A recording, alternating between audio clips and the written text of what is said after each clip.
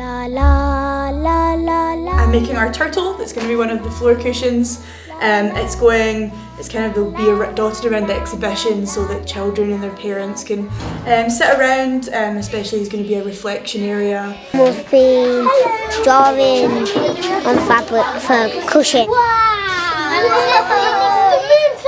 If you look at this one, it tells the entire story of Driggsby. Shall we just have a quick reminder, who have we got in the story? The golden shark, the moon, the mermaid. We talk a lot to them about the exhibition, and I think quite understandably if you're 4 or 5 you're thinking, what is an exhibition? They are creating the work for it.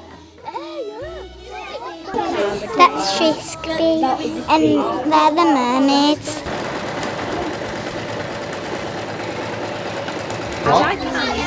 This is a ship and that's a ship with seaweed on it. The Titanic. It's that holistic learning, so they've learned about the journey of the fin whale, they've studied the fin whale's diet in science, and they've just made all those connections through this project.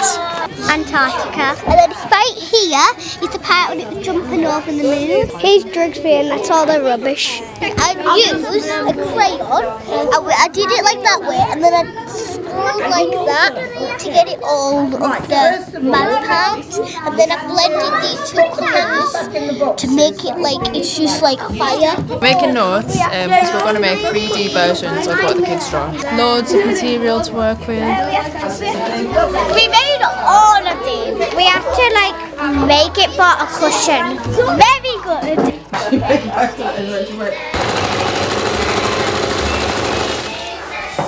Got our crab. We've got to make loads of kelp for putting in the box where the children come and put their hands in looking for the moon clocks. We've also got to make the moon clock. In fact, we've got to make a few of them. When it hits that shape, it means that it's tea time. I'm making a wonderful narwhal that saves Driggsby from the plastic monster. I'm making the Great Seal. It was one of my favourite characters in the book, so I thought if I got the chance to make him, I am. When you bring the child's drawings to life, you get a sense of their imagination, their creativity, because so often as adults we're too literal in how we think, so it's great to see through their eyes. Ali's actually taken the designs from the children's paintings and then transferring them onto fabric. When it comes to the exhibition, the children can actually place the fish and the sea creatures where they want. I would really like you to think carefully about the mermaid's house. Nice, big, clear drawings on the fabric, and they're all going to be put on one great big length of fabric. So it's going to be like a lovely patchwork with all your beautiful ideas. So they need to be big, because remember, people are looking at it in the exhibition, so if they have a tiny little drawing, they won't be able to see it clearly enough.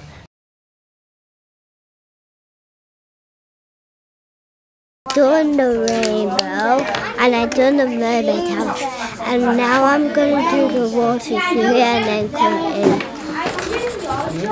There's a merman, there's scales, and this is the little tail. Watch me, Mr. C. R. Driggsby. Make this scary shark.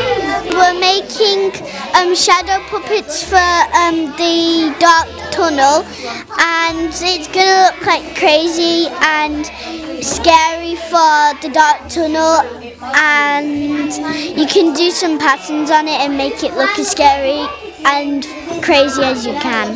The drawings are amazing, and the fact that they've remembered so much of the story and input that into their designs is really creative, so wonderful. Children of all sizes, and see adults of all sizes, will be sharing in their ideas.